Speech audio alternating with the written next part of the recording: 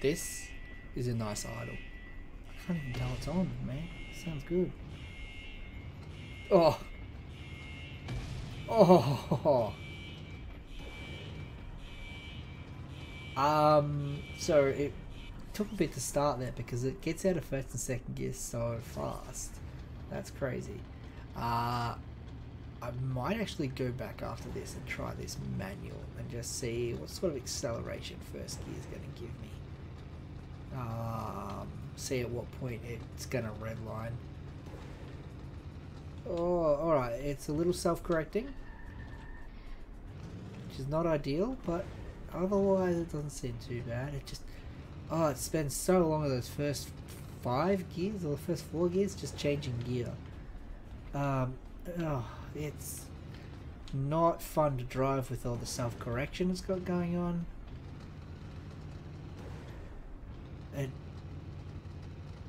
It seems to have a very long gear change. It might just be that it loses all audio for that time, so I'm noticing it more. But I'm not a fan of the gear change just yet. Why was it not turning? Oh, come on, you hunk of metal. Alright, we're going to swap it to manual for a second. Now, understand that I don't really drive these in manual, but I just want to see. There's not really much point in having it in first. And it's got pretty terrible acceleration in second. And again, there's not much point in having it.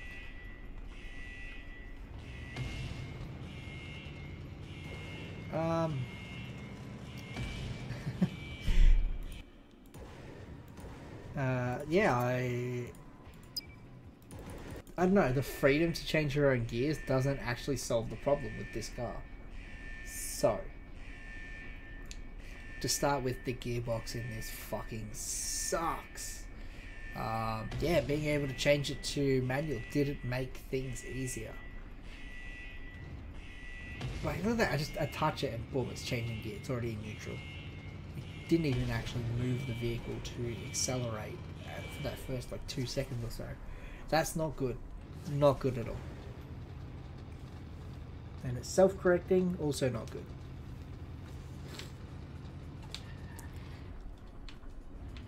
Don't take your hands off the steering wheel, lads.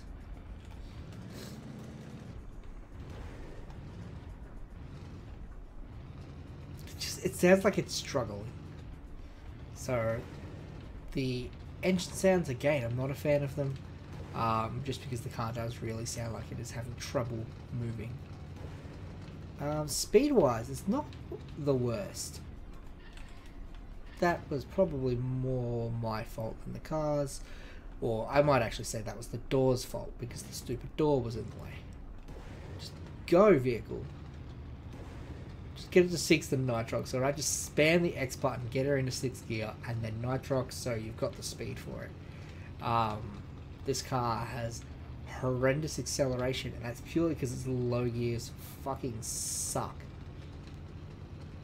It might even be a case that there's too much acceleration causing the issue, and that's why it's taking you out of your low gears so fast.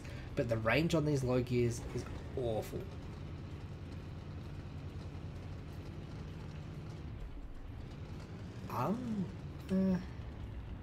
Yeah, I'm not a big fan of self-correcting vehicles, if I'm honest.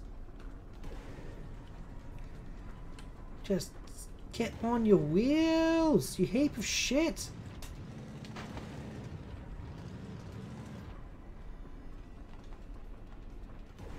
It can't get up the hill. Oh, I'm genuinely concerned for this car. I'm in the wrong spots. I felt like that was the case, but it also felt like I was in the wrong spot before. But oh well, it happens. Just stop trying to correct yourself, alright? You're wrong, car. You can't be correct.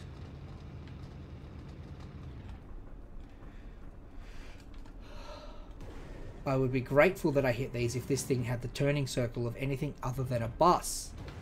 Or the ability to drive slightly uphill. And I'm done. I can't get any further now.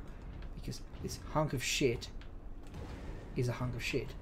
Yeah, like, this thing... Look at that. It's struggling to get up this hill. That's terrible. Onto the water realm.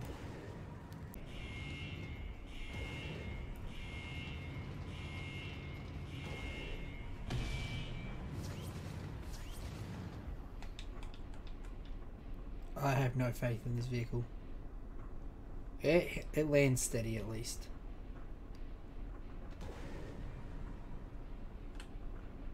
It's just... I know someone is going to be in the comments like, why don't you just do the backflip or the front flip to get into the route? Because I shouldn't have to. Okay, I shouldn't have to get off the door, wait for it to open and then drive in. It should just work the way it does in the movie. Or the way it did when the damn game first came out. When PA 2.0 was around, that thing worked. Then they put that shitty fucking pipeline door on it, and it's terrible. And it's terrible on Pipeline too. That door is awful and shouldn't be in the game. It looks really nice on Reactor, I'll give it that. But that's because it is a door that opens as you approach it. It's not a door that opens while you're sitting on it or closes as you're going through it. Also, this is like 1600 nitrox as a default. That's nice. It drops like shit though.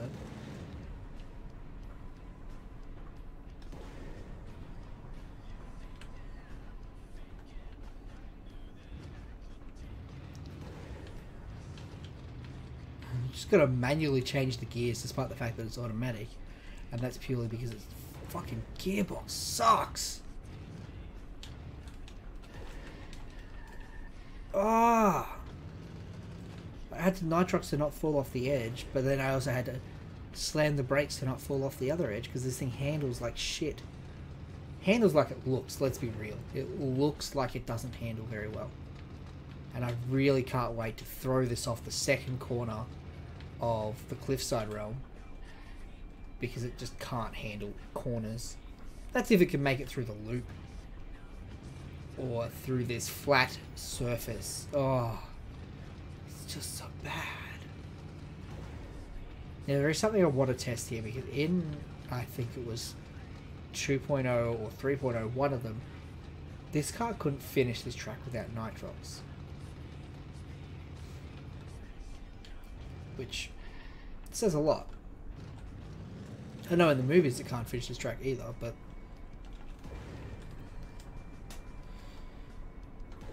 that was the wrong way, but it's fine. Car doesn't care. Oh my god, wrong way again. It's just a bad vehicle so far. It might be the greatest thing ever on Cliffside. I doubt it. Oh. Alright, no nitrox. Let's see if this can get up this hill, because it couldn't in a previous version. Losing a lot of speed. See if it loses it too quickly though.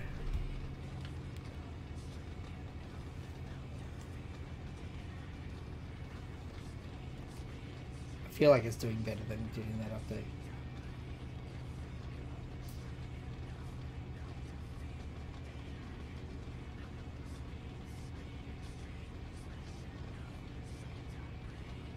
It's gonna make it. That's not an issue. It just struggles to get there. Like, oh my god. Too steep. That's what you get when you have a car driven by a Pokemon. Pork chop. Pork chop, pork chop.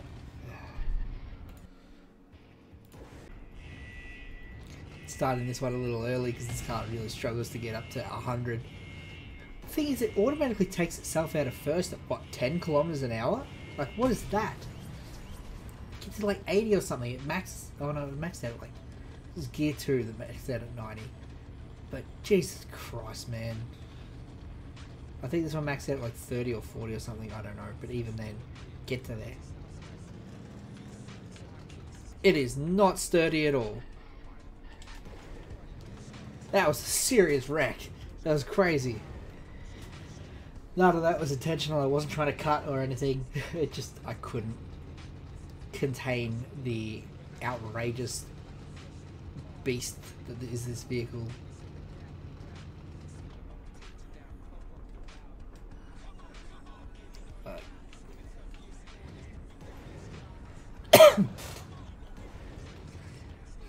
I don't have time to shift gears on here. Oh my god. Drive! You absolute burden. Oh. Kudos to you if you regularly drive this. You'd be amazed. If this is the only car you've ever driven in this game, you're going to be in for a rude shock when you drive something else in this game. Look, handling is beautiful. Okay, the way it took that corner was so lovely. I said the handling is beautiful. The handling is beautiful on that long corner. The handling sucks ass on anything small so far. It still has the steering of a bus. It's just that is a nice long corner for our bus. I feel like this probably steers worse than the sweeper. Maybe I should drive it like the sweeper and try and steer it with the back wheels. Maybe put it in reverse. Oh! I'm gonna be real. It was taking that one a little nicer than I expected. It wasn't great, but it was nicer than I expected. Imagine if this turns into a full-blown drift vehicle. That'd be the icing on the cap of this shoddy vehicles review. So not good for drifting on long corner. How is it for drifting on short corner? That was nice. Not against it. That was my problem. That was my fault. I shouldn't have gone so damn wide. I like that they've actually modelled the base on this one. They haven't done that on most of them. Most of them don't have like underside models. So I'm glad that at least one car does, because it looks so nice when this thing's rolling, which is convenient because it's easier to do so because it doesn't take corners very well. Oh, it takes tight corners as a drift. Relatively nice. It's still stiff as hell to try and drive.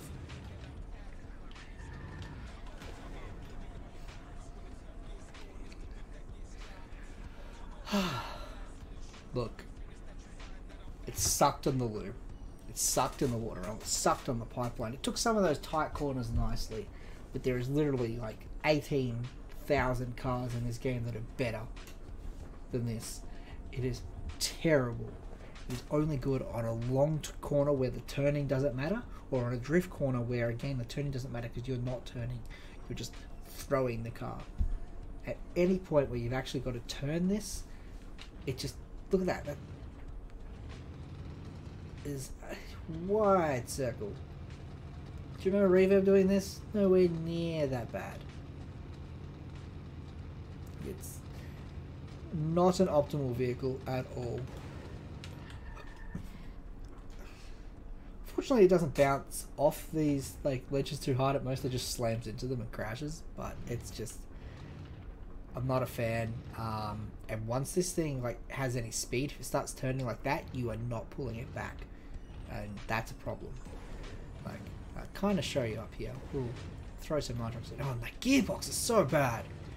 Throw it up here. It hits here, I will not be able to save this at all. There is no saving that once it comes off. Not a good car. Not a good car at all.